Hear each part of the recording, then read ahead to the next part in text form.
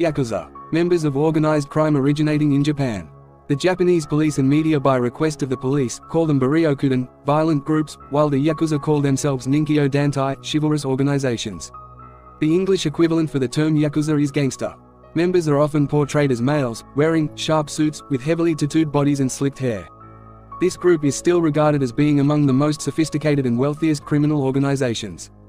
In modern-day Japan, tattoos are still viewed by some as negative, and that's why most, if not all, Yakuza members will have ink that stops at their wrists or elbows, at their neck, and also have a gap running down the middle of their chest.